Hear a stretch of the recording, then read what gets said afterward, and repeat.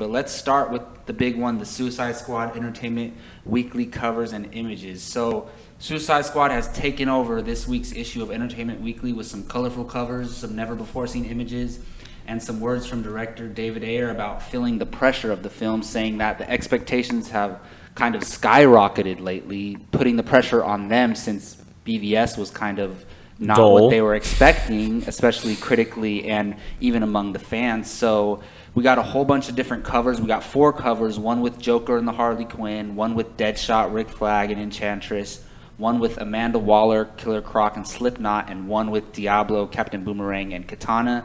And we got some new images, some with Harley Quinn drinking tea and reading a book, one with the Joker and Harley Quinn in some type of meeting with a gangster, it looks like. They look up you know, that's common. Is it? That's common. Oh, that's right. They look up to no good in that picture. I feel like he's going to kill that guy right after that. Well, that scene, that must be right before, that image is right before Batman comes out on the car. Oh, it must be a flashback. Because their clothes are the same ones as they are in the car. Oh, yeah. That must be a flashback. And then we also have a few other ones, David Ayer directing Will Smith. So, Jake, how did you feel about these covers, these pictures, and David Ayer's comics about the pressure? You know, after last year when the whole Civil War fiasco happened with Entertainment Weekly and they had the meow caption next to Black Panther, I stepped away from Entertainment Weekly images. You know, the covers in the past have kind of been, well, you know, subpar compared to everybody else. Like they had the whole Terminator stuff where they were yelling and screaming and like that kind of stuff. So it was kind of cheesy, but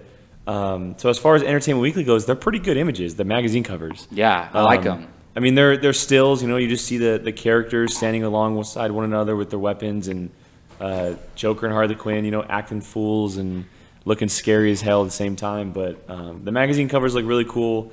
I love that when you put them together, it's one giant image. It looks pretty cool together. I love the official images as well. There's a bunch of good stuff in there. The meeting between the 3 characters is really cool as well. Just with the potential of, you know, maybe 5 seconds after that image is shot, Batman comes rolling in, breaking everything up or something. Oh, yeah. You know? Like you can kind of see it in your head. Yeah.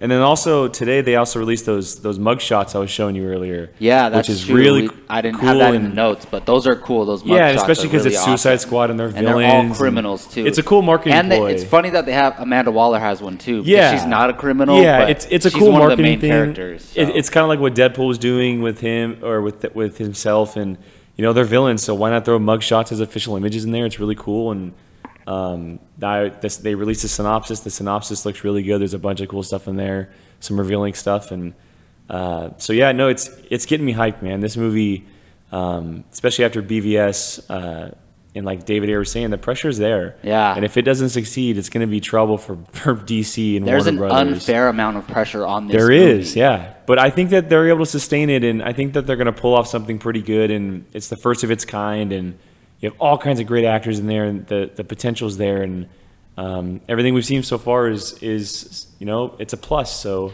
Yeah, I it gets me think excited. This definitely continues the great marketing of Suicide Squad so far. I've loved almost every trailer. I've loved all the images. It looks so amazing. I'm just ready to see the movie. Yeah. I really like these We're only covers. A month. Also, yeah. Less than a month. Less than a month away, man. The tickets aren't even on sale yet. Next week. Are they? I think we're going to go IMAX. I'm thinking so too. I think visually that movie is going to be amazing. Yeah, I love all the covers.